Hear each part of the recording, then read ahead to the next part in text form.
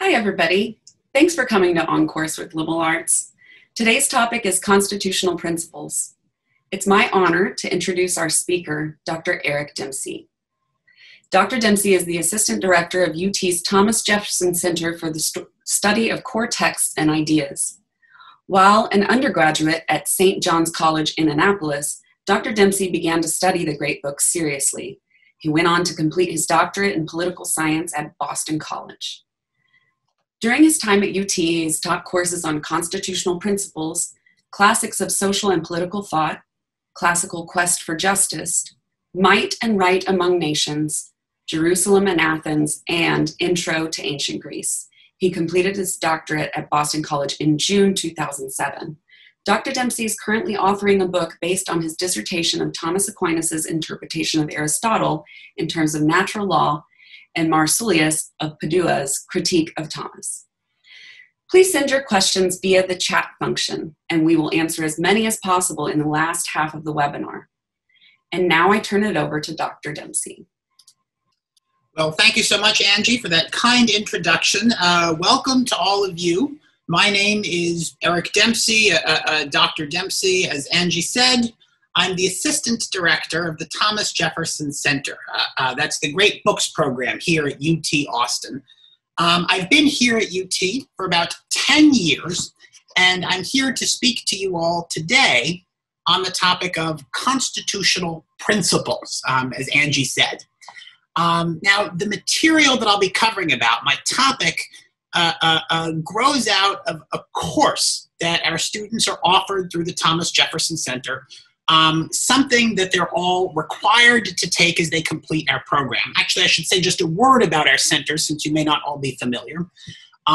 We're a program focused on liberal education and the great books. We offer a certificate to students from all different majors so that they can get at least a taste of a liberal and civic education while they're here at the university, even if they're majoring in things like engineering or natural sciences or business. We here at the center think it's essential that students, college students, have the opportunity while they're undergraduates to think about some of the fundamental questions of human life, to think about how human beings ought to live together, both how they ought to live together collectively and how they ought to live as individuals. In today's talk, I'm going to be speaking about one theme that comes from this course that we offer in our program. Right? This is, as I said, one of the required courses and something that we ask all of our students to take. This course, the one that today's talk is based on, is one that I've been teaching as long as I've been here, so that's about 10 years. It's a course on the political thought informing American politics, right? We call it constitutional principles. That's not a constitutional law course, right? There are plenty of those in the law school that students can take, and those are valuable, of course. But what we study is constitutional principles. That means the ideas that underlie the American Constitution and the American system of government and that helped to shape it. That question, I think, is not one whose urgency I need to argue for at length. Obviously, just to understand our own political situation, to understand who we are, we need to understand something about the system of government under which we live. But I would add or say that it's also a question that we now recognize, especially after the last year or six months or year or so. It's a question that we recognize as especially urgent. People today often decry political polarization. It does seem to me that we're more politically polarized than we've been through most of our history, right? It's hard not to feel that strongly. And some have even come to call into question whether the American system of government as a whole, right, whether the American Constitution is legitimate and just. More and more, the suggestion has arisen that the core meaning or essence of the country since its beginning has been oppression and exploitation, right? Now, it seems to me that the story is not quite so simple, right? And the purpose of this course is to introduce students to the ideas that underlie the American political system, right? And also to introduce them to some of the ways in which great thinkers have responded to those ideas. And in today's talk, I'm going to cover two basic broad subjects. In the first half, I just want to say something about what those original principles are, right? Just try to articulate something about the historical origins of American constitutional principles, and to say something about how those were translated into a workable political regime.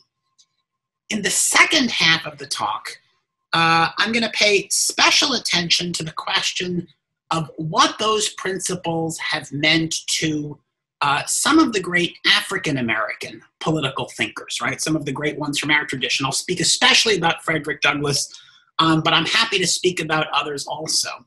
That question has special urgency because, as we know, right, at the time of the founding of the country, slavery was a part of what it was, right? It was allowed to continue to exist despite the obvious tension between, and I'll explain this later, but despite the obvious tension between allowing such an institution to exist and insisting on a teaching about natural rights.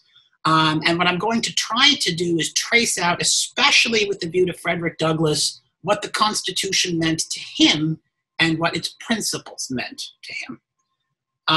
But before we get that, the first half of the talk, and the first half is going to be about what the American system of government is. Now I'm going to share with you all a document. This document is just a set of quotes that I've put together for this presentation. You don't really have to pay attention to this. I won't read them all out, but I think that if you're sitting at your computer, it will give you something that you can look at so you can follow what we're doing and follow the kind of contours of the talk a little bit more easily, right? It'll just give you a kind of visual cue, and I'll read out, I guess, the italicized parts of some of these quotes, but I wanted to give you a little bit more just so that you would know what you were looking at. So the first question is, what are the principles of the American system of government? We know from reading the American founders, especially the kind of, everyone from the era of the American founding recognized that they were doing something unique, right? Hamilton has a beautiful statement of that in Federalist One. Let me read this out. So this is the italicized part from the first quote. Hamilton writes, "It has frequently been remarked that it seems to have been reserved to the people of this country, by their conduct and example, to decide the important question, whether societies of men are really capable or not of establishing good government from reflection and choice, or whether they are forever destined to depend for their political constitutions on accident and force. If there be any truth in the remark, the crisis at which we are arrived may with propriety be regarded as the era in which that decision is to be made, and a wrong election of the part we shall act may, in this view, deserve to be considered as the general misfortune of mankind." Right? So for Hamilton, again, he's writing this at the time of the ratification of the Constitution, right? So at stake is whether the American Union would be able to persist. But the question has more than a local political significance. It's not just about America as such. It's about the very possibility of rational self-government. Hamilton says, contrary to what one might expect, I mean, it's a somewhat bold, it's a bold claim, right? That in history, no one has ever set up a government from reflection and choice, done it deliberately and rationally, in the way that the Americans of his day now have an opportunity to do, right? If they succeed, he says, perhaps the whole world will recognize the possibility, will come to see as thinkable that human beings can rule themselves, can govern themselves through reason. If not, he worries politics will end up forever in the realm of chance, right? It'll never rest on a truly rational foundation. Now, what does he mean by this bold claim? In what way does he see the American founding as so deeply unique? Well, the American founders were the first real political founders who were also students of a teaching that we now call classical liberalism, right? They were students of a set of political philosophers, careful readers of a set of political philosophers, beginning with figures like Montesquieu, and I mean, not just beginning with them, but above all, figures like Montesquieu and John Locke, who explained and defined a new way of thinking about government, a new way to organize human society as such. Right?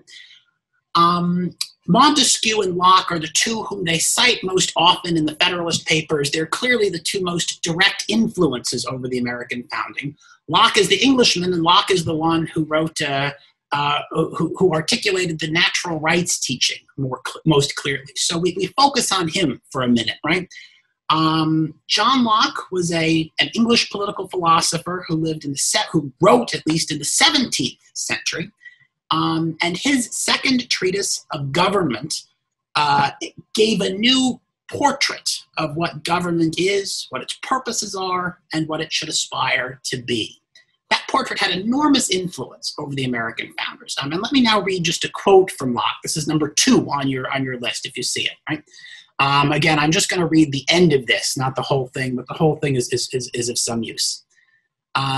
So Locke writes that a human being is willing to quit a condition which, however free, is full of fears and continual dangers, and it is not without reason that he seeks out and is willing to join in society with others who are already united or have a mind to unite for the mutual preservation of their lives, liberties, and estates, which I call by the general name property. Right? So this is a crucial line from the second treatise where Locke explains what he understands the core purposes of government to be, and where he explains what he understands its nature to be. And there are two things that I would accentuate from this, right? Two things that shape what liberalism is. First, the state comes into being on account of a deliberate decision that human beings make. Their original condition is a state of nature, and human beings enter into political society as a result of a deliberate choice. Second, they enter into that political society for specific reasons, right? And those are to protect what later come to be called their natural rights, or as Locke puts it in language that you'll recognize immediately from the Declaration, they enter into the society for the mutual preservation of their lives, liberties, and estates, which he ends up calling property, right? He uses the name property to describe all of those. So we get a political system that does not exist by nature and that is oriented to securing certain rights or certain goods for individuals, right? In the class, we compare him to Aristotle, right? I'm happy to do this a little more in the questions if you like. But we compare him to Aristotle, who asserts that human beings are political by nature, that every city exists by nature. That's not the case for Locke, right? For Locke, the city is something, or the political community is something that we create as a result of a deliberate decision that we make. Okay? This political philosophy, this kind of new sort of political philosophy, has enormous influence over the American founders. Right? You can see that. It's the language that they speak, right? And you can see from these famous lines in the Declaration how closely American political thought depends upon, and how closely tied it is to Locke's thought. I'll read again quote 3 now. This is one that I suspect is familiar to most of you without my reading it, but it's worth reading it anyway, just in order to see how close it is to the other. So he writes, This is Jefferson now, our own center's namesake, right, who penned this. We hold these truths to be self-evident, that all men are created equal, that they are endowed by their creator with certain unalienable rights, that among these are life, liberty, and the pursuit of happiness, that to secure these rights, governments are instituted among men, deriving their just powers from the consent of the governed, that whenever any form of government becomes destructive of those ends, it is the right of the people to alter or to abolish it, and to institute a new government, laying its foundations on such principles and organizing its powers in such form as to them shall seem most likely to affect their safety and happiness. It's the first part of the quote in particular that I want to focus on. What Locke describes as the ends of government, the Declaration casts as natural rights. The Declaration, too, says that governments are instituted among men to secure these rights, right? Not that they are, not that governments pre-exist those rights, not that a human being is oriented toward the common good as his own deepest good, but rather that government exists first and foremost to secure rights for individuals, right? I should add to this, right, something I didn't mention yet. One big part of what this means, right, one big consequence of this has to do with the relation between human citizens, right, and kings and leaders. John Locke's second treatise of government was written as part of a broader project that was intended to refute the divine right of kings, right? The idea that kings ruled by some decree that God made, that they were not naturally equal to other human beings, but that they had a kind of priority or authority that was endowed in them by God, that was given to them by God, right? That's incompatible with liberalism. In liberalism, all human beings are created equal, and all of them enjoy those same unalienable rights. And even if those rights aren't always protected, you could say it is a wrong, or a wrong is done when they are not, right? So every human being in the liberal teaching is somehow, we can talk about this more in the questions, but is somehow equal, right? Okay. So when the Federalists assert that they are going to be the first, that Americans are going to be the first to create a government founded on reason, right? Developed on the basis of reflection rather than chance, what they mean above all is that it's going to be the first instantiation, the first realization of this new political philosophy, right? One that claims to be more rational, and one that teaches us, as it were, teaches us what a good government should be. The Constitution is based on that new understanding of government, right? Is based on this understanding of individual rights as the purposes of government. You can see, I didn't include quotes, but you can see echoes of that throughout the Federalist Papers, right? And the idea the idea behind the Constitution, among the ideas of the Constitution, is to design a system of government that effectively protects individual rights. That also, we might say, leads to a particularly American breed of patriotism. You could call it a rational patriotism, right? It's a love of government, not just because it's ours, not just because it's our inheritance, but because Americans believe that the government is based on, is founded upon true principles, right? And insofar as those principles are worth serving, we can legitimately love the country. Okay, so much for part one of this talk. I'm now going to proceed to the second part, right? In which I'm going to address what I think is, in a way, the grave question that our political system has wrestled with since its very beginning. What do those principles mean to people whose rights were not protected, right? What does the articulation, what can the Declaration of Independence mean to someone whose rights to life, liberty, and the pursuit of happiness enjoyed no protection at all. Right?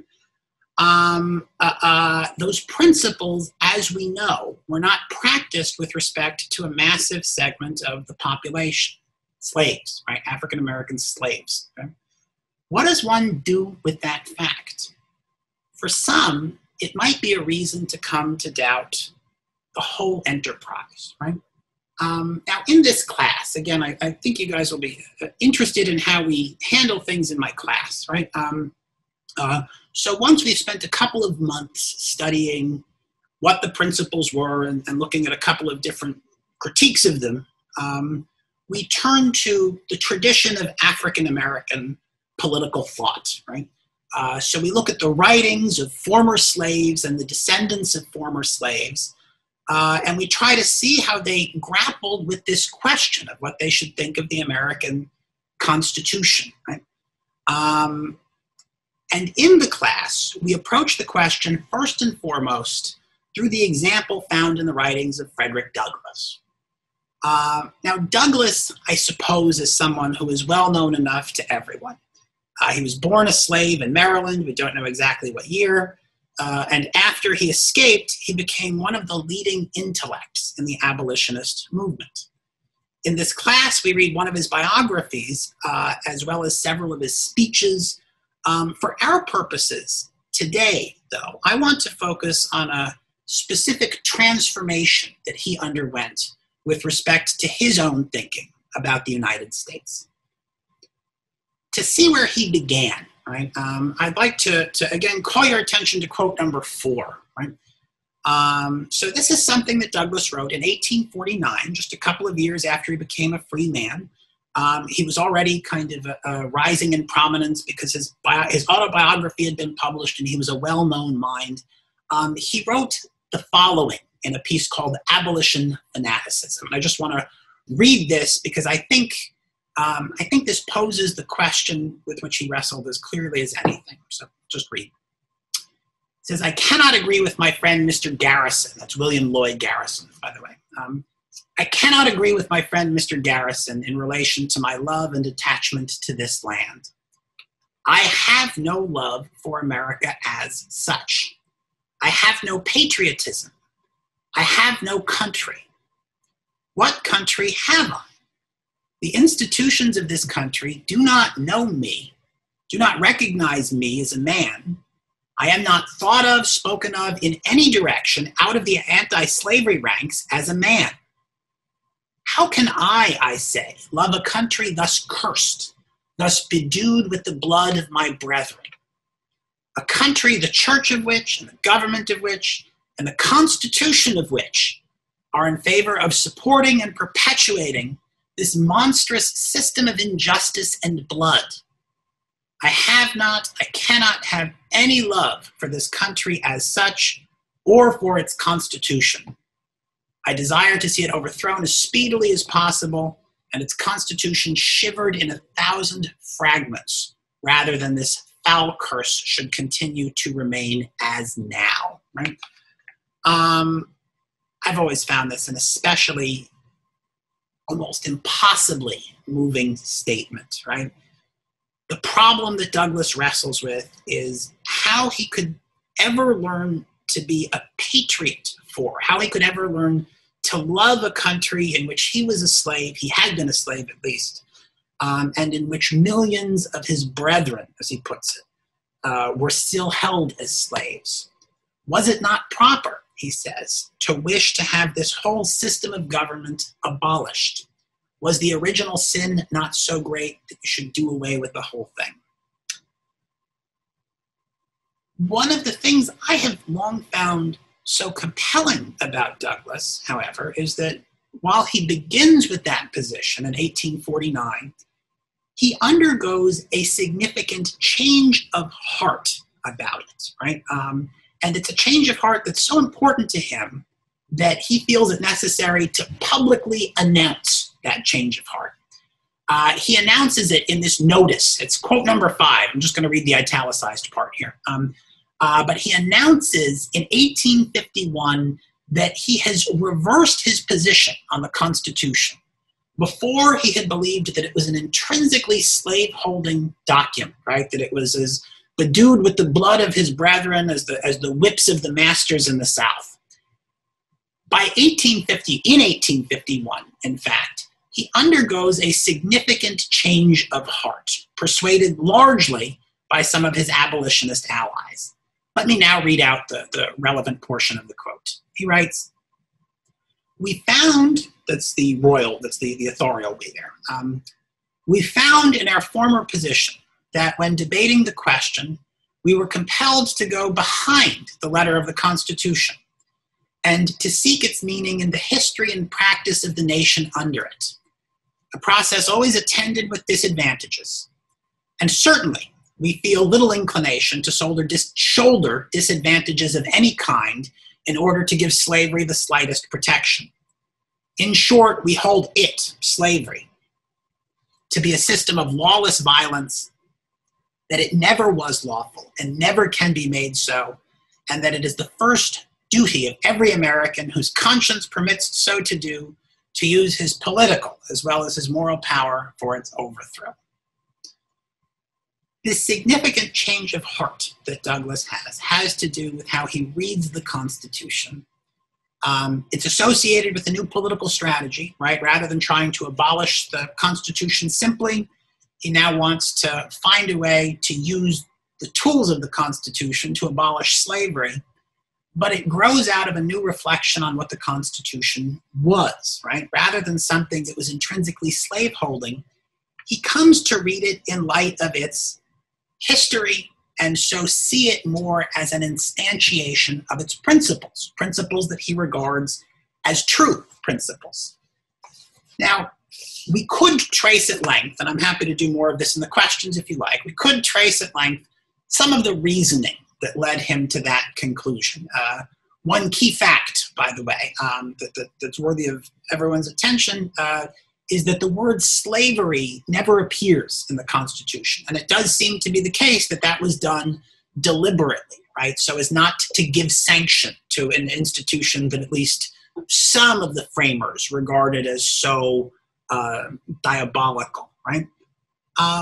But in addition to certain textual arguments, Douglass reflected more deeply on the history of the document, so he says, and concluded that it was better to read it in light of its principles, right? Those principles he came to identify as the principles of the Declaration of Independence, right? And so, while of course recognizing that the Constitution did not abolish slavery, he saw it as something in which slavery was always regarded as a wrong, always regarded as something lawless, and as a document which laid the foundation for the prospect of the eventual abolition of slavery. He testifies to that most beautifully in his famous 4th of July oration, right? This is given in 1852, right? So it's a year after that notice was published. I think this is Douglass's most famous speech. It's certainly the one that's most frequently taught in high schools today, right? And here again, I just want to read out his words a little bit. So this is quote 6 now, and this one I'm going to read all of. "The 4th of July is the first great fact in your nation's history, the very ring bolt in the chain of your yet undeveloped destiny. Pride and patriotism," he even speaks about patriotism here, "not less than gratitude, prompt you to celebrate and to hold it in perpetual remembrance. I have said that the Declaration of Independence is the ring bolt to the chain of your nation's destiny. So indeed I regard it. The principles contained in that instrument are saving principles. Stand by those principles, be true to them on all occasions, in all places, against all foes, and at whatever cost." And then skipping down a little, he says, "Fellow citizens, there is no matter in respect to which the people of the North have allowed themselves to be so ruinously imposed upon as that of the pro-slavery character of the Constitution. In that instrument, I hold there is neither warrant, license, nor sanction of the hateful thing, but interpreted as it ought to be interpreted, the Constitution is a glorious liberty document."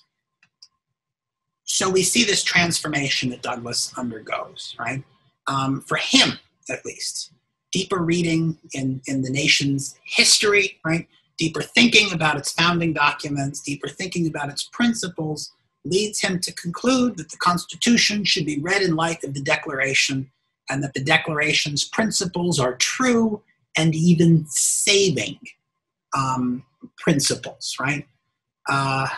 In fact, I could add, this wasn't part of my talk originally, but reading Douglass, one thing that I've come to see is that he had, just of any author, I think, any author I've read, one of the best appreciations for what's good about a free life, right? This comes across not so much in these speeches, but in the narrative that he writes about his own life.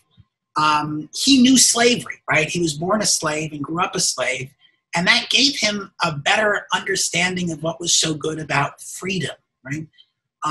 So he recognizes that an education, right, the ability to read, even to read great books and to think about your own situation, makes you free, right? He comes to see the value in being able to earn a living for yourself, being able to work for a wage and to hope by that wage to improve your standing in life, right? He knows what it means to have a family because he was deprived of his own, right? In a way, I think what he says about a free life, I don't know if it's more beautiful, but it's at least as beautiful as what you find in the Declaration and in the founding documents. And I think it has a real urgency because he knew what it was like not to live a free life. He knew what it was like to live as a slave. Anyway, Douglass is just one example in our class of a thinker, an African-American thinker who wrestles with the question of the meaning of America's constitutional principles, right? Wrestles with this liberal political tradition and tries to understand what it means to him. In the course, right, we run through a whole sequence of them, and just for your curiosity, I posted a couple of exam questions that I ordinarily give, right, that happen to have to do directly with today's talk, right? These are the kinds of reflections that we encourage students to engage in, and they're ones that I think are really essential for young people today, right? As I've said, our center is at heart a teaching center. It's about preparing young people to be good citizens and to be leaders once they've left the university. It seems to me that these kinds of reflections, asking these kinds of questions, reading these kinds of books, is absolutely essential for anyone who wants to be an adult, free American citizen.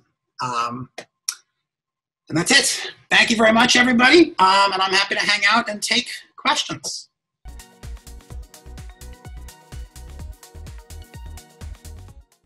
Maybe you could talk about the Thomas Jefferson Center and what the direction that you guys are going, or future plans. Yeah, sure. So our center, I don't know if people know this, but our center is still a relatively new center. It's only been a kind of vibrant thing for, I don't know, 8 years or so. It hasn't been around even as long as I have at the university. We've been expanding. Okay, thanks, Casey Jones. I'll come to that in a minute. So we've been expanding our programming lately. As I said, the basic thing that we do is prepare all of our students to earn a certificate in core texts and ideas. That means that they get a kind of basic liberal education, which means that they study texts from world religions, the history of political philosophy, the classics, and American political thought. I thought today it would be helpful to highlight something from American political thought because as I've said, our purpose in a way is to prepare students to be good citizens, right? And this is the kind of reflection I think that one has to engage in if one wants to be a good citizen. Yeah, we have all kinds of extracurricular programming too. We're meant to be both an academic program and to have a sort of not exactly social component, but social intellectual component. We sponsor book clubs, readings. When COVID is not an issue, we let students attend some cultural events in the area that we think will be intellectually edifying, from classical music concerts to plays. There's lots of stuff that we provide, and I know we have a couple of our students here today. Maybe I'm not going to make them say anything; they'd be horrified. But yeah, I think that we do give students an opportunity, again, whatever field they're going into, to take some of their time as an undergraduate and develop intellectually. Okay, so I see a bunch of questions in the chat. Shall I just make my way through them? Yes, please feel free if you'd like to read them yourself. Okay, I'm going to answer the easiest one first. Stephen Seltzer asks, just curious now, how many students graduate with this certificate in recent years? We've been graduating between, I think it's about 20 and 30 a year, and we expect those numbers to go up. We've been matriculating into our incoming freshman class. Our freshman classes have been about 150 students for the past couple of years. Because of the virus, it was smaller this year. We had about 120 incoming students. But yeah, we've been, our numbers have been increasing lately. We're still kind of a program on the rise, trying to find its footing and become something permanent. So I'm expecting, I don't know exactly what the numbers are for this fall, but I'm expecting them to go up. Okay, how would you answer Casey Jones Dennehy asks, how would you answer the compare and contrast exam question 2? All right, I guess I should have expected that when I gave you guys my exam question. All right. So, Locke, I think, is the one who's closest to the Declaration of Independence. I'm going to answer this very briefly, right? The first sequence of thinkers, Locke, Lincoln, Douglas, and King, are all strong believers in the principles that the Declaration articulates, right? MLK is actually one of the most beautiful, I think, exponents of the principles of the Declaration. He describes it as a promissory note, right, that's finally come due. Locke is the kind of philosophic predecessor of those principles. Lincoln is the one who most strongly makes the case that the Constitution should be read as the embodiment of the Declaration, that the Declaration is, in a way, more essential to the American founding than the Constitution. The last three, Du Bois, de Tocqueville, and Aristotle, are all critics of those principles in one way or another. And this is a dimension of the course that I didn't really have, that I didn't really get into for today's purposes, right? But Du Bois, for instance, Aristotle is in a way the clearest point of comparison. He asserts that human beings are naturally political, right? He says that the relationship of an individual human being to his city is like the relationship between a hand and a body, right? You can't even think about a human being separate from the whole to which he belongs. The purpose of government is not to secure individual rights. The purpose of government is to provide a kind of communal life in which the virtues can be realized. So it's not about securing our basic needs for Aristotle. It's about what he would view as something higher. And this is a component of the course, by the way, various critiques of those principles. Du Bois has reservations about the individualism that the Declaration speaks to. It's actually somewhat similar to Aristotle in some ways. He thinks that we are more parts of communities than we're more, not just that we're parts of communities. I mean, that the writers of the Declaration knew that too, but that in our nature, we're less individuated than the Declaration makes us out to be. Tocqueville's answer is a long question. Tocqueville's answer to this question is the longest one. He's I don't know if you guys know who he is. He's a Frenchman who comes to the United States and reflects on all of American political life, all of American political and social life taken as a whole. And he has an ambivalent view of those principles. On the one hand, very necessary, but on the other hand, if we think about ourselves too much as possessors of rights and not enough as members of communities, there's a danger that goes with that. So thank you, Casey Jones. Next, I'm just going to keep going through these directly. I'm going to read them out as I go. Rena Richtermeyer asks, if Douglas were alive today, what do you think he would say about the current plight of certain minority populations? I think he would, just to give a quick answer, I think he would bemoan it, but also be hopeful about it. One of the amazing things about Douglas is that, he's an individual who himself was born in slavery, who lived through part of Reconstruction, who knew the worst racism, the worst discrimination, and who was a slave and beaten and tormented as a slave. But he never lost his sense of optimism or his strong personal dignity. And I think while he would acknowledge that there were problems, he would have a very hopeful attitude, and one that's really, again, animated by an appreciation of what a free life is. I will say, I think he would also be amazed by how much progress had been made, right? Maybe he would say it's slower than it should have been. Probably was. But, to take a population that was enslaved for centuries, right? And for a president, right? A president of the United States to come from that population is an enormous achievement. And I think Douglas has a kind of, and again, he's a guy who's been through an awful lot, but he maintains a kind of optimism that's tough to match. Okay. Lawrence Bach asks, for those who interpret the Constitution literally, how would Frederick Douglass align with this? So this is a complicated question. Douglass is not a constitutional lawyer, I would say, right? And as I said at the beginning, this is not really a common law class. The issue is not for him so much I don't know what his theory of constitutional interpretation would have been. To the best of my knowledge, he never gives it, right? For him, in a way, it's the principled issue that's the more salient one, right? Is this document intrinsically unjust? And if it is intrinsically unjust, then we should abolish it, right? How can you think about it so that it's not is it possible to think honestly about it and not think that it's intrinsically unjust? And his ultimate answer to that is yes. Okay, I think Josiah Daniel again. I can't remember if that was someone from before. How do we get these texts, these ideas, into the hands and the minds of a significant proportion of the electorate who seem headed in the opposite direction?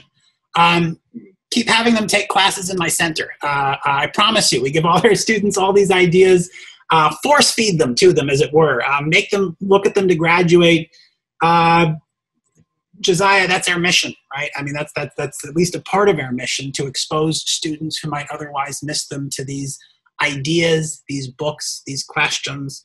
And I teach this stuff, not because it pays the bills. It does that too, but because I think it's important, right? And that's, we can only get a couple of hundred students a year, but it is our goal to expose as many of these, to expose to as many students as possible these ideas and questions. Rod Koenig asks, have you had John Bowles, biographer of Thomas Jefferson, to the Jefferson Center? No, but it's an excellent idea. Greg Lipscomb writes, where did Locke get the notion that men are equal? It ran counter to most everything around it. Yeah, okay, good. So the first question is what it means for human beings to be equal. And Locke, I think, does mean human beings, right? I think, at least in principle, he would include women. Although, well, I don't know. I think so. First and foremost, being equal means that nobody by nature or by divine authority has the right to rule anyone else. The consequence of that is that all political authority must be established on the basis of consent, right? Strength of body, strength of mind, divine gifts, none of that for Locke is sufficient to endow someone with authority, right? So in that sense, he says, they're equal. As for whether they're equal in talent, virtue, ability, all of that, Locke doesn't think so, I think, right? I think that's not Locke's position.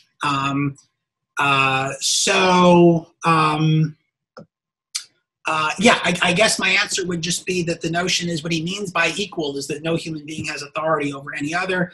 And he gets that first and foremost by disbelieving in the doctrine of divine right of kings.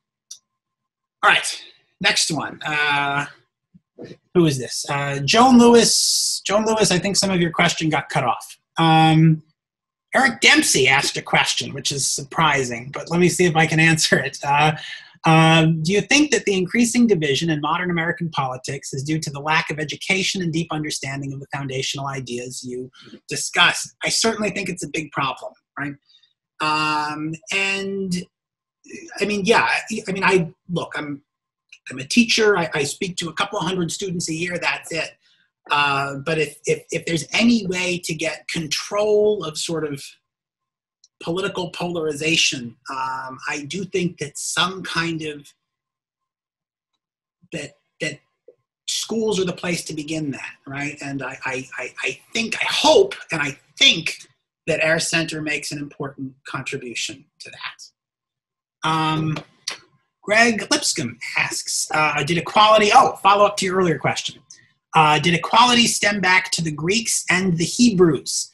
Not the Greeks, right? The Greeks were more aristocratic. They don't have a notion of human beings as being free and equal by nature.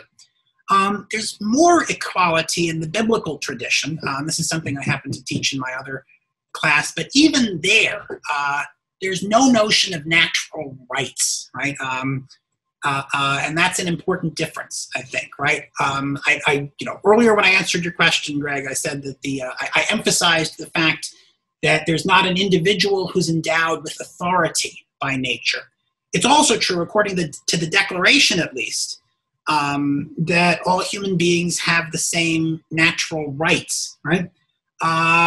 There's no, the Hebrew Bible does not contain any kind of notion of natural rights, nor does the Christian New Testament, right? It's clear that every person is of great worth in those texts, right? The Christian teaching, everyone's even beloved by God, right? But it's not equality in the same sense that Locke means it or the Declaration means it. Joan Lewis asks, how do students learn about your program? We advertise. When students are accepted to UT, we're able to invite a certain number of them to apply, and so they get information of our program. Then we send them mailings. And then we maintain as much of a public face as we can. And if any of you here today would like to share the good news about our program with some undergraduates or prospective students whom you know, please do not hesitate. That's great. Greg Lipscomb, second follow-up. Is equality solely a Western notion? Did it ever pop up in Asian philosophy or government? Greg, this one is outside my area of expertise and I'm going to punt on it, but thank you for the question. Kelsey Cox. Kelsey, I know. Could you discuss a bit more fully what, if anything, you take to be distinctive about the kind of patriotism that is produced by a belief in the goodness or rightness of the core principles of liberal democracy, especially as opposed to the kind of patriotism seen in more traditional or non-liberal societies? That's a very good question, Kelsey. Kelsey is one of my students, so hello, Kelsey. Nice to... I can't see your face, but nice to see your initials on the screen, at least. Yeah, so this is a very good and not very easy question.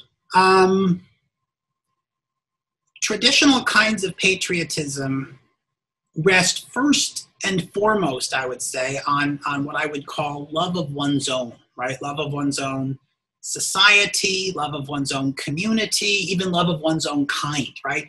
It grows originally just out of being, even love of the land, right? Love of the earth on which you live is an important component of traditional,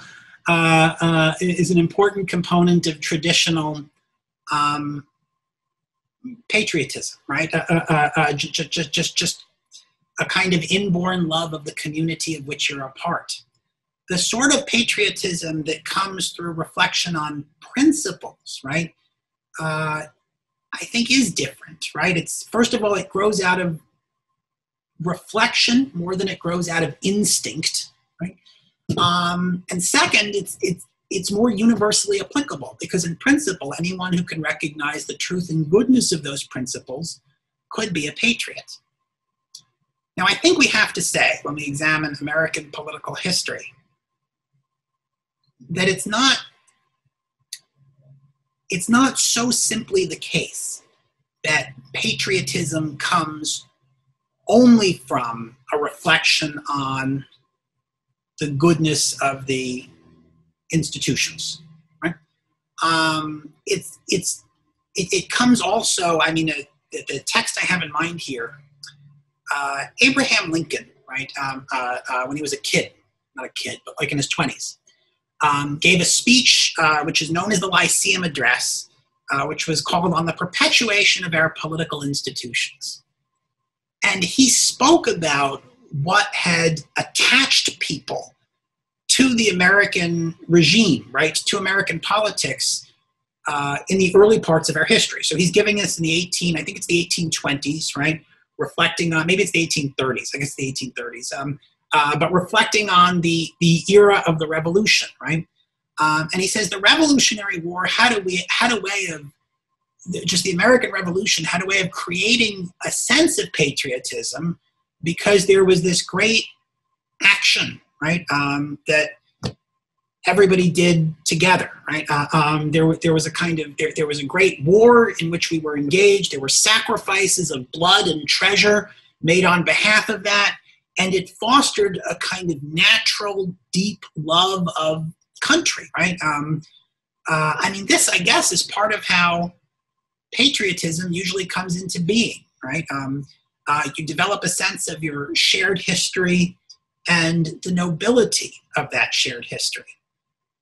For Lincoln, writing this Lyceum Address, it was a grave question how, if there were no other war like that, real patriotism could ever be fostered again, right? And I mean, I think it's just true that human nature, so what does patriotism mean, right? If patriotism means loving your country before yourself, it's very hard to foster that on the basis of any doctrine at all, right? In a way, it's more the experience of history and the personally knowing even people who have been through great sacrifices, people who have served on its behalf that really makes that strong. Think about what people say as the people, the ones who fought in World War II. The World War II generation is the greatest generation, right? And that, I think that's Tom Brokaw who coined that phrase. But I think the idea was that by fighting in such a great war that required such a strong civic spirit and so many sacrifices on the part of so many, you developed a real sense of civic cohesion and mutual kind of concern. It's just very tough to do that in a way on the basis of mere reflection. Right? Anyway, okay, Kelsey, sorry, that was a little bit rambly, but that's a very good question. All right, I believe I have one question left. A few of you I won't get to, I apologize for that, but I'm being told that I should answer just one more and then let you all go. So Stephen Seltzer asks the following. Do you find that the students who tend to take this class lean left? So you are preaching to the choir, or are you able to open the minds of a general mix of students? I think I do open the minds of a general mix of students. If anything, I find conservative students, students who lean right, if anything, are more receptive to this than students who lean left. But it's really meant for everybody. I mean, I'm not a, I don't know if I'm supposed to say this. I would not count myself as a person of the left. No, I don't find I'm preaching to the choir. Look, even among the thinkers that we read, there are very sharp disagreements, right? We never, you can take, we look at Booker T. Washington and W.E.B. Du Bois. We look at James Baldwin and Martin Luther King. We look at people who really clash with one another, right? And the point of this class, again, I'm not I don't teach like a preacher, right? I just try to show people what minds that are stronger than mine have thought about serious questions. We are certainly not, I wouldn't regard us as a program or my classes as being either of the right or the left. It seems to me that these ideas transcend those distinctions. And again, it sounds hokey, I guess, but if we're going to get beyond some of our insane political polarization, finding that we have certain important things in common, in my judgment, is really essential. All right, I'm told I need to end. Thank you, everyone, for your questions. Angie, do you want to say something? Yes, actually, could we do one more? So if you have one more minute, John Hartman asks, do you see the intense polarization of this moment as threatening to the foundation of our constitutional democracy? Yeah, I do. I wish I could say no, but yes. And that's why I think it's so important to study the Constitution, to study the ideas behind the Constitution, and to see to see whether there's any, to see what the thoughts behind the Constitution are, and to think for ourselves about whether they're true thoughts. Thank you so much, Dr. Dempsey. On behalf of the University of Texas College of Liberal Arts Development and Public Affairs teams, we want to thank both Dr. Dempsey and all the attendees for sharing your valuable time with us.